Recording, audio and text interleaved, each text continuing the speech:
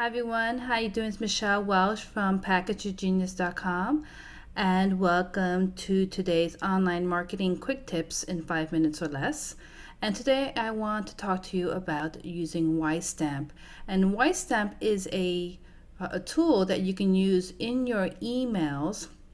Use it as your signature emails to customize them and as a way to help promote your business or whatever it is that you're doing.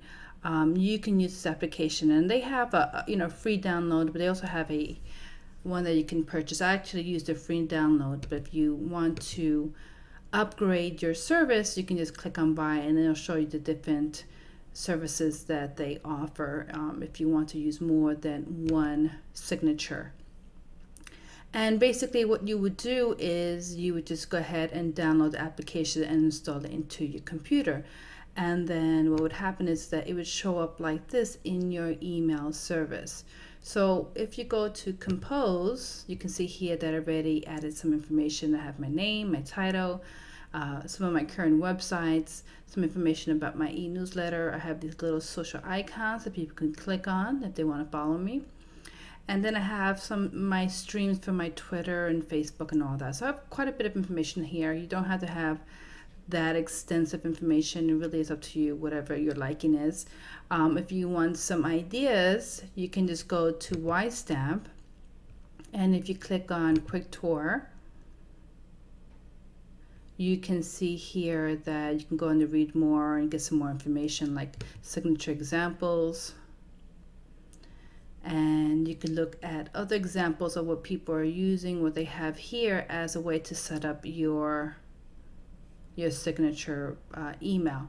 So it's a really great way for you really to promote your business, or if there's something that you really want to share. This is a really neat tool for you to use. Okay, so let's go back real quick to my email, and I'm going to click on Wisestamp here and click on edit, and I'm going to show you how easy you can just add some information here. You can add some text here, an image, and you have your little editing bar here to customize it to your liking.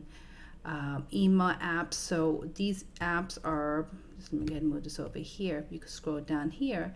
These are the applications that will show up if you click on this. So I have a Twitter app, which just shows my current tweet.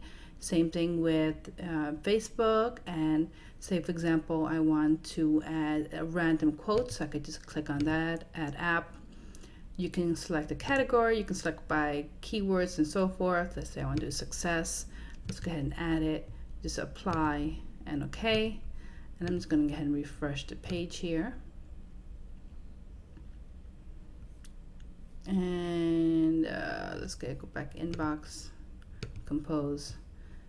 And you can see now that this application for the quotes has shown up. So that's how easy it is to add an application. Same thing with your actual social icons. You can select the social media service that you want to add here. In this case, I added Facebook. You just enter the whole URL in here and then hit apply and okay, and it will show up as one of these little icons here.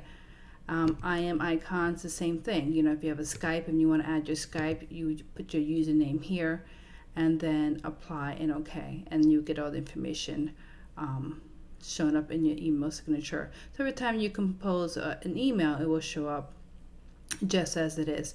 And of course, if you have more than one account, you can go ahead and just change it here. So I have a personal and a business. So I actually use one for both, because even though there might be people on my personal list who are not people who are prospects or partners or anything like that, they'll see my email signature, and even if they're not interested in what I'm doing, maybe someone they know will be. So all right, so that is your quick tip for today.